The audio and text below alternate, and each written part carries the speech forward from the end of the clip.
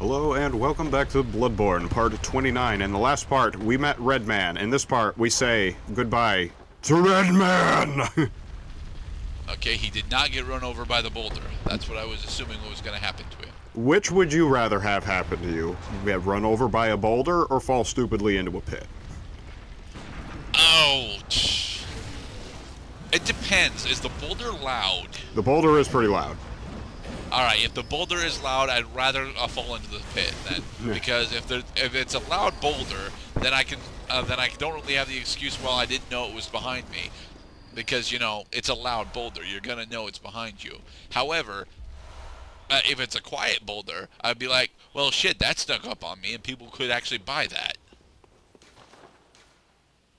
Beware of ambush. Beware of the ambush, which is why I'm not successfully hitting anything through the door. Even though there was somebody behind the door. So, this is a summoner white. Yeah, he's he does actually. He does aggro all the other enemies like a summoning white. Oh, so it's just aggro, it's not an actual summon? He doesn't actually summon additional minions? Yeah, you can tell if a creature has been summoned if it has a red aura on it. Okay. Cloud, you did not successfully kill that dude. It's okay, you had door frames. Yes, door frames. Oh. I saw that, you evil ballista turret. You evil bastards. Remember, we're still in Dark Souls land. We can die of really cheap reasons at any moment. Isn't this just a shortcut back to the start of the Chalice land? It is, actually. Remember that trophy room I left behind? It has been my pleasure to return you to it. So now that... It has not been our pleasure to witness it, though. Well, let me tell you what we are going to witness. We're going to see that big freaking thing not to give up on behind purple lights. We just have to not go the treasure way, which is where I went last time, this way. Yes, Cloud, you already went this way. Instead, we're going to be heading for the lever that unlocks the boss door, that unlocks the next Chalice dungeon, that unlocks the next lever, that unlocks the next boss door, and out of breath. It's a sequence of progression. Ah, a door, an unopened door. Ooh, large treasure chest. Ah, here's something I actually did not even freaking find yet. You will give it to me. Alright, so for the blunderbuss variants, no, you just hit them, then shoot them, and then they go into their stagger state. It's about a 50-50 chance that if you start meleeing him, he will either swing at you with his lantern, or will initiate another hold still, I'm trying to shoot you animation. Okay. Bless us with blood. Kind of. Tomb mold is good. You do need tomb mold. It is a necessary Chalice dungeon ritual material. Yeah, but that doesn't mean we want it. We do want these shiny yellow lights in the distance. Yes, cold blood. Hopefully without falling off that ledge. I totally would have fell off that ledge there. Almost. Just almost. This game will send you to the edge.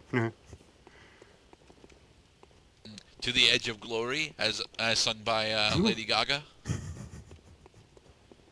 That too is an edge to where it sends you. Because glory is denied many times. There was a perfectly usable ladder right there, Cloud. And as a person who has just recently played Quake 4, you don't really want to take chances with that in these kinds of games. Cloud also did not heed the warning that a prudent Quake 4 player would probably assume that don't come this way means don't come this way. Tomb mold. Yep, time for ritual materials.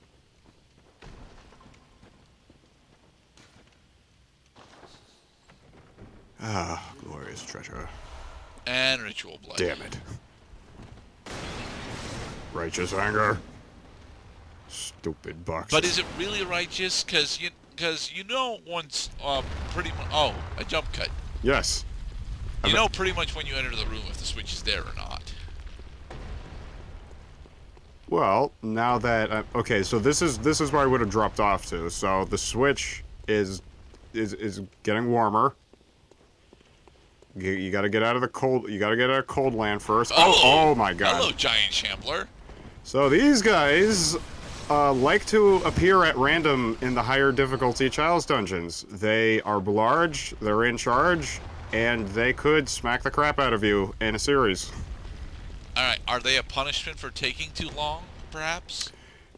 Something like that, yeah, because I noticed that these guys don't appear at first. They usually appear when you return to an area you've already been to, signifying that you're either lost or you're wasting your time.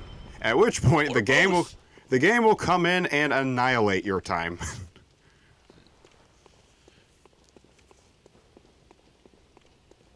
Because I noticed that the Chalice dungeons actually use similar rulings as roguelite games do, where the dungeons are sprawling and it's easy to get lost, but usually if you bother to clear them out, you get pretty significant rewards. But there's also an undisclosed time limit that you have to consider. Yeah, your patience. Yes. Not just your patience. Usually there's a significant punishment for taking too long in an area in roguelite dungeon crawlers. Well, fortunately in this game, there's no... you know what would happen in a roguelike version of this game is if you entered a whole chamber that was not just a few areas of poison fog, but the whole freaking area will get you poisoned, no matter where you are. That would set a time limit, draining your resources. When you run out of antidote and blood vials, you are dead. Alright, so those are summoned units. Those are summoned units, yes. The bell-ringing woman is around here somewhere. You know, it's a good way to tease out where these guys are. Slay a couple of them, and then watch to see where they come from. So, but the problem is, she wasn't in that room. No. As a matter of fact, the bell-ringing woman doesn't even necessarily have to know where you are. She just starts the bell-ringing woman starts summoning dudes as soon as you load a level, now that I recall. Just as long as there are no closed doors between you and the bell-ringing woman. And which eventually spawns a very popular message called "No Mercy for Bonfires."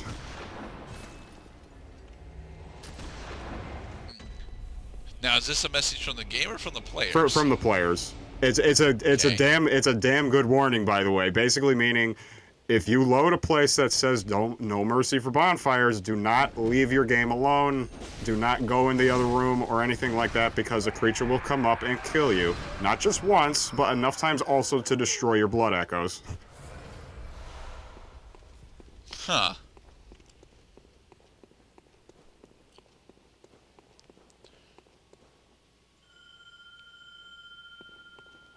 So we are summoning an NPC companion? Yes.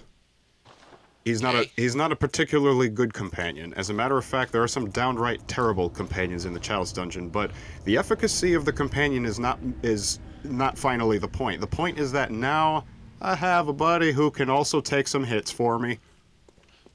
Alright, Oleg, here's the plan.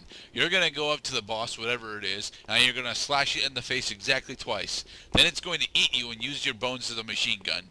And then I will die. Okay, you ready? Let's... I feel like you haven't thought out this battle plan that much. Well, of course I haven't. Well, I'm a hunter, not a thinker. Although a majority of hunting is thinking. Strategy, hunt, prey, position, opportunity, motivation. Full health.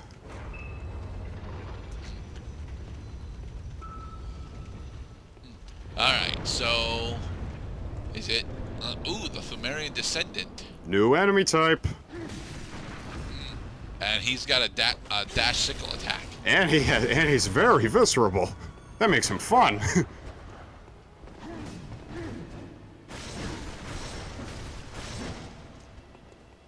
And whoosh! Whoosh! Woo! He swings. They're singing. His short-range swing is a bit too telegraphed for his like. It's not his. It's not the damage he inflicts, nor is it his ability to veil his attacks. It's his speed that will kill you during this fight. Specifically, if you don't read his charge. Or you. Because his charging swipe did like half your health. This of is course, what, it's a Dark Souls game, so. Yes. So he does a slight thrust forward every time he attacks. He wants you to back away in order to avoid him because that will leave you vulnerable to his subsequent attacks. A lot of bosses will do this. They will... Oh. Now he... Okay, he has split his scythe into two sides. He's effectively using a gigantic version of the Blades of Mercy. The Blades of Mercy also... Oh, Jesus Christ, I hate that boomerang attack. That is because it's a boomerang attack that's not telegraphed that well.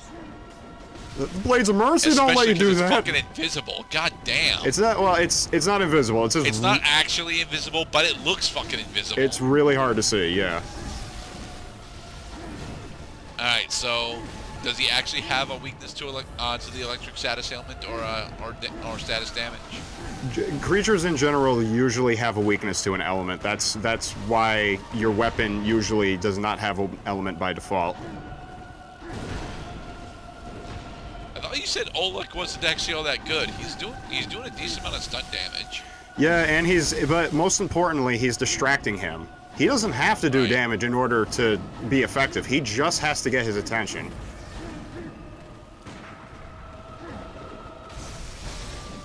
All right, come on, one more visceral.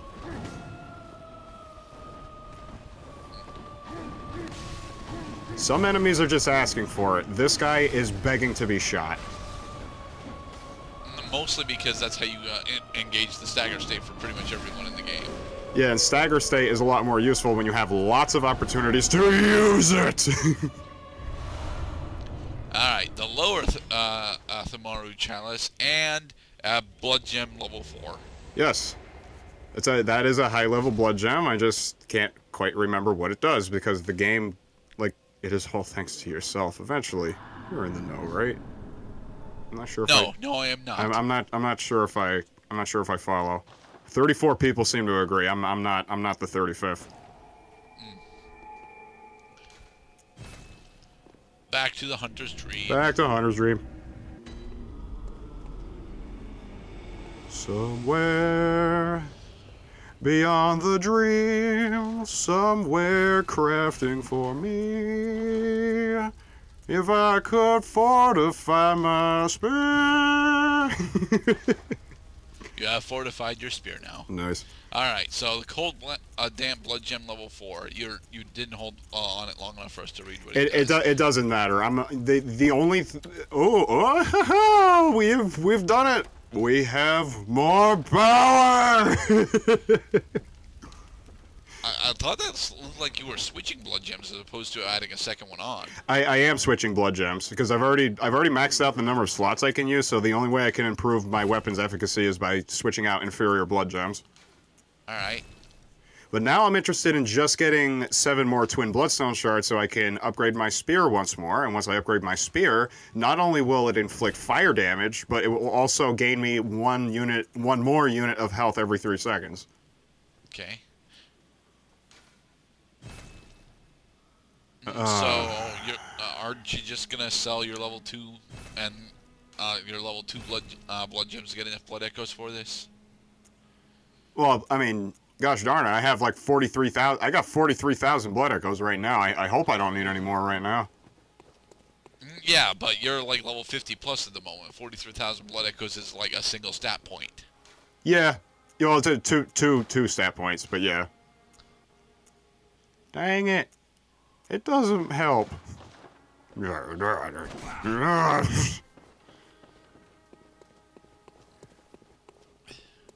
My doll friend is sleeping. These flowers look very nice. I like these flowers.